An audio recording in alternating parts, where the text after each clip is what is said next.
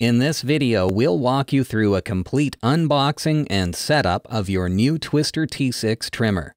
Start with the box on the ground so it's easier to lift the parts out. You won't need any tools for this setup, other than a knife to help cut the packaging.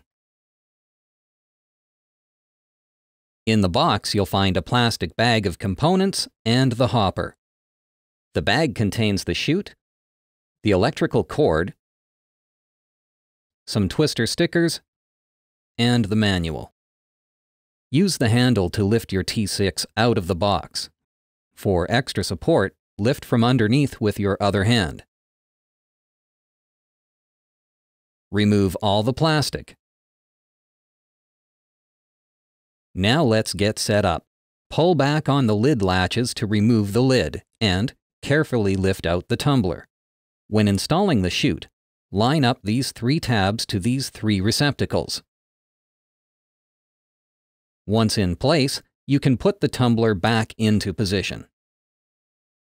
Take a second to make sure the grooves on the tumbler are lined up and locked in with the gear on the T6. They should turn together.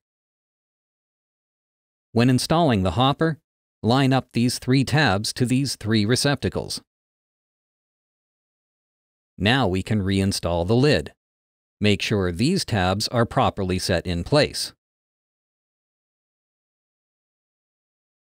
Move the latches back, and then lock it down.